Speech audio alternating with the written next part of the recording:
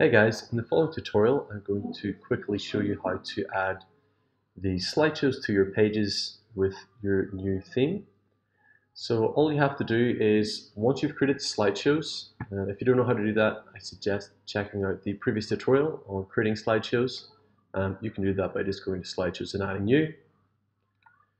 And once that is done, you'll then have the option to add a slideshow to any page within your site. So I'm going to go to an existing page that I have created, and I will show you how to add one of three blocks to add a slideshow. There are three layouts you can see on the demo site on the different home pages, home A, B, and C, and each of them will have a different style. So to add a slideshow, all you have to do is come down to the layout section and add a slideshow block. So as you can see, I have a slideshow block already available. But if I wanted to add an additional slideshow block or a different style, all I would have to do is go to Add Block and then simply find the slideshow block in this settings area. So here you have slideshow 1, slideshow 2, and slideshow 3. The first slideshow is can be a full screen slideshow or fixed height. Slideshow 2 is this sort of masonry style slideshow, and the images slide throughout that. It's quite beautiful. And slideshow 3 is the classic visible nearby, so image each side of the main image focused in the center. Now, if you want to add the slideshow to the slideshow block, just simply hit Edit, and then you'll scroll down. Now, with slideshow 1, you will have an option to display the header, and that is, do you want to display the header over the slideshow image? And as you can see in this case, I actually removed the header block, because yes, I want to display the header.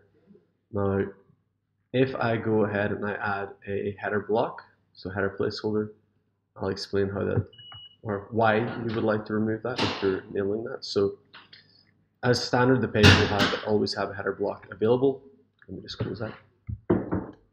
It will always have a header block available. And if you display the header, then it will actually have two headers on the page. So it's probably not going to look that great. If you only want the slideshow below the header in this white bar, then just turn this off and keep a header block enabled. If you want the header over the image, display the header and remove this placeholder. And I will show you that in a moment just so you can see what I mean. So next you'll want to go and select the slideshow. So if you click part B, select slideshow, you can select the slideshow that you want to show on the page. And again, choose the slideshow height, full screen or specific. In this case, I'm going to use full screen.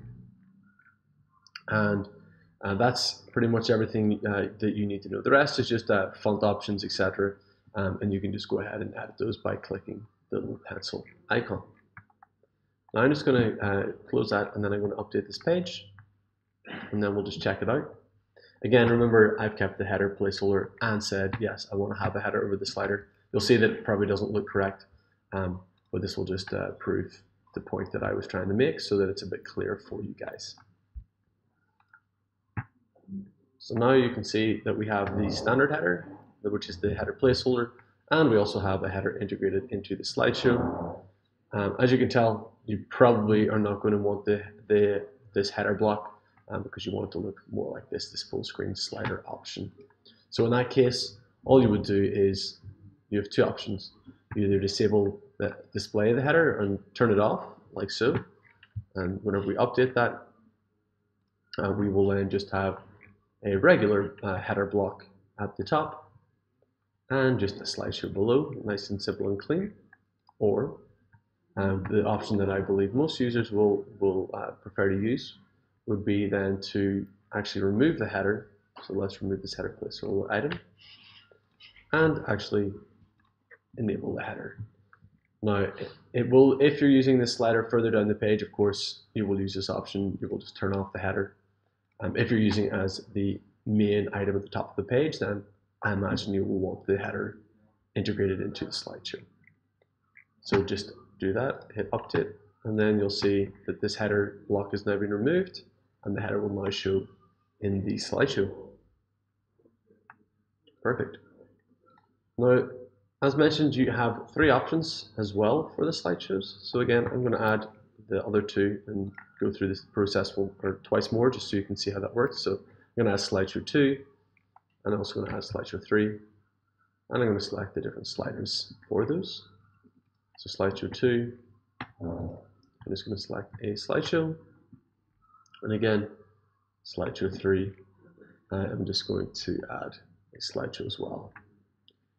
Now with slideshow 3, you do have the option to add the slideshow height immediately, and you also have the option to have the slides between, or the gap between the slides. So here you can see A is for the slideshow height, and for the gap between the slides. So again, if you want to increase the gap or reduce it, you can do so. I'm just going to keep it as default at 15 pixels. Again, do I want this navigation just below, and I'll show you where that is, but it basically just is the number of images that are shown in the slideshow. So do you want the navigation, yes or no? Turn that on or off. So again, just going to update this page and show you each of the slideshows. And that's it, guys. So there's not really much else to adding a slideshow to a page. As mentioned, it can be added anywhere in the page. It doesn't have to be at the very top, as I've shown here. You can add the slideshow blocks in different locations throughout the page, really giving you a lot of flexibility with this lovely theme. Again, as you can see, we have the navigation here with the arrows, not through 4, because we've only got 4 images in here. So again, you can turn that off and keep it super clean and simple. If required, it's in the settings area. So that's it, guys. If you have any questions, just drop us a comment, and hopefully you're able to start adding slideshows to your pages.